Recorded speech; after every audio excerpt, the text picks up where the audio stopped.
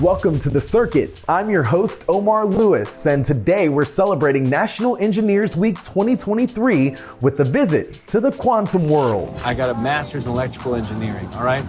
I'm gonna be fine. Ant-Man and the Wasp: Quantumania recently hit theaters featuring an engineer turned superhero. But according to the film's science advisor, this engineer may be even more powerful than Superman. Ant-Man with a malfunctioning regulator and with a good head on his shoulders would be more powerful than any superhero. He would be a master of the quantum realm. We have the ability to change the very laws of physics and how space and time operate.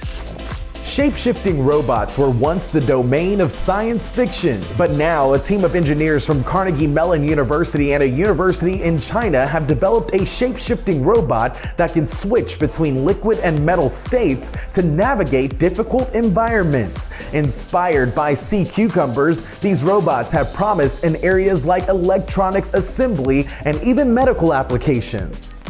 You may have heard of NASA's 9-foot-wide Mars rover that uses a drill to collect rock and soil samples. But what about a robot that can burrow its entire body below ground to do the same thing? We've got robots in space, we've got robots in the ocean, we have very, very few robots that are actually navigating underground. A team of researchers at UC Berkeley created a 4-inch robot inspired by the mole crab that can dig below the surface to be used in a wide variety of applications from space exploration to construction.